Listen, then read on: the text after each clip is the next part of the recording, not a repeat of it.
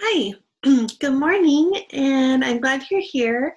We are going to be talking about some reading strategies today. And over the last month or so, or maybe even a little longer, we've been working on these reading strategies behind me. And I have been hearing that you have been doing a great job practicing those and thinking about which ones you're trying. And this takes a lot of practice. So I think that's a pat on the back. Ready? Pat, pat, pat on the back, back, back for a job well done. So today we're going to be not doing a new strategy, but we're going to be thinking about something else when we're reading. So I'm going to share my screen with you. And this is what I want to show you. So I'm going to start this from the beginning, and this is really short. Ready? What do you see in this picture right in the middle? What is this? If you said that's a period, you're right. We use a period in our writing at the end of a sentence, and a lot of times we see a period when we're reading. So a period tells us something. It's like a secret code, and here's what it tells us. It tells us to pause or stop. So we're going to try that with some motions.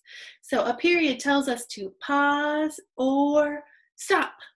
So when we see a period, when we're reading, we're going to do that. We're going to pause or stop for a minute and then start reading again. And that's a really good time to take a breath when you're reading. Sometimes when we're reading something, if we just kept reading and reading and reading and didn't take a breath or pause or stop, it would be really hard to keep going. So it's kind of like a little break for us as readers, and it helps us understand what we're reading. Okay, so I'm going to try to exit out of this.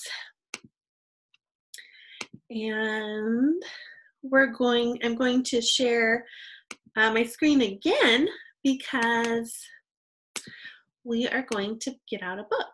And to get out a book, we're going to go on to Epic. And so when I log into Epic, here's our class code right here.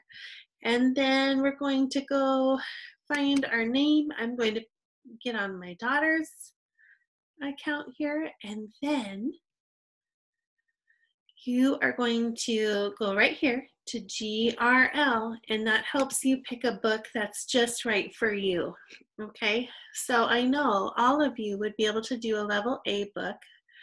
If you had a parent or a sister or brother or grandma or someone that's watching you, read it to you first, and then you can read it after that. But if you can, you might want to try one from level B or C or D or wherever you are at. You can keep going. If you need it to go higher, it won't go any higher. You can go right here and you can choose what level you want to read at. Okay, so for right now, we're going to start with a level C. Okay, so I'm going to pick one. Let's see, let's try this one. This says See Me Play. So I'm going to click this book. Open it up. Oh, there's our dedication page. And we're going to start reading. And remember, when we get to a period, we get to pause or stop. Ready? Let's do it. I see the ball. Did you notice how I paused or stopped? Another thing you can do when you get to that is take a breath. That helps you too. It doesn't have to be a big breath. Just a little breath is fine. Ready?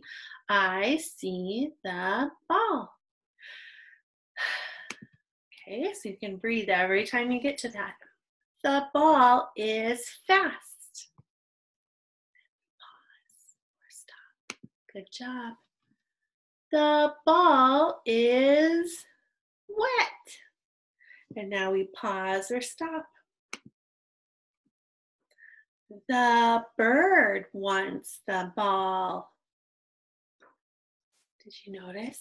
We just naturally want to pause and stop when we get to the end of the sentence like that.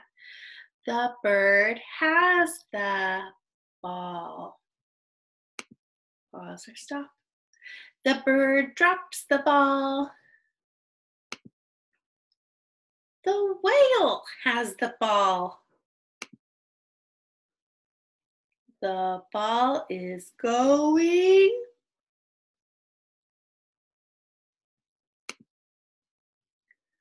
The lion has the ball.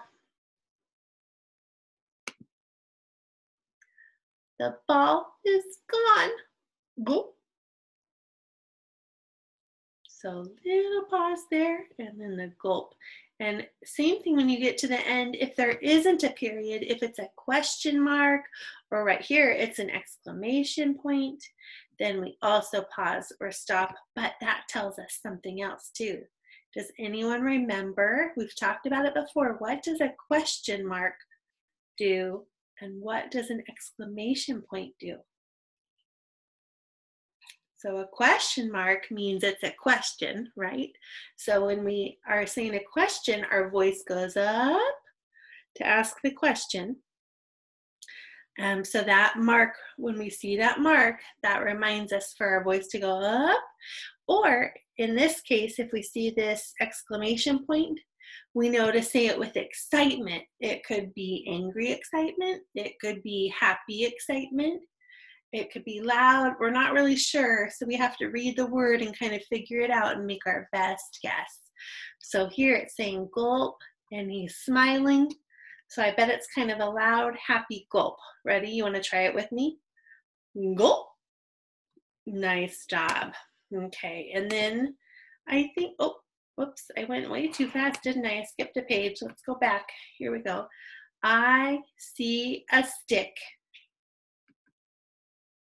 There's our period. What do you think's going to happen now in this book, now that he has a stick? First it was a ball, and what happened? And now what? That's kind of a silly way for a story to end. So it's saying if you like this book, you might like these books too that you could try. Or you don't have to do those. You can push the little X and come right back to the beginning. It'll show you other books too that maybe aren't at your just right reading level that you can look at too. Or you can have the book read to you if it has this green button.